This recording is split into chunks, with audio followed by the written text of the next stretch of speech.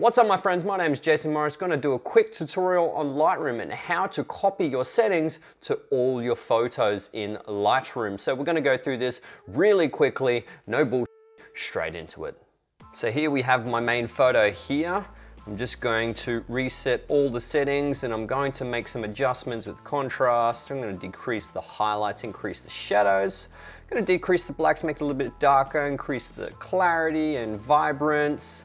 Then I'll come down to the tone curve and just increase this one, decrease the blacks and the shadows. So just very basic adjustments. Okay, so once you've got all the settings done, that was just a really quick throw over, you have to copy the settings. So go up to File in the Edit and Copy.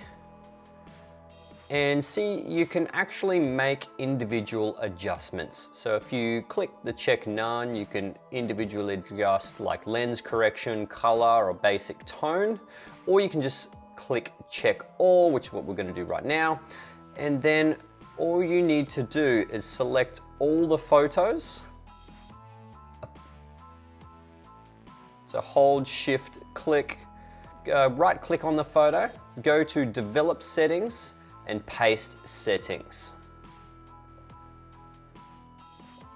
Automatically, it will copy the same settings to every single photo.